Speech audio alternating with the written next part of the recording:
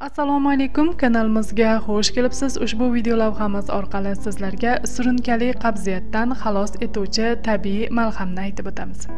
Buning uchun anjirning 8 ta quruq mevasini 2 stakan suvda 20 daqiqa o'rtacha olovda qaynatiladi.